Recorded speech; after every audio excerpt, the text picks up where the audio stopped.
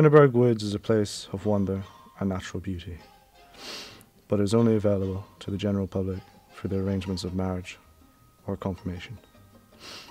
What makes it special is the great Nordic tents that surround the beautiful lake. The methods I will use for this will be online archives.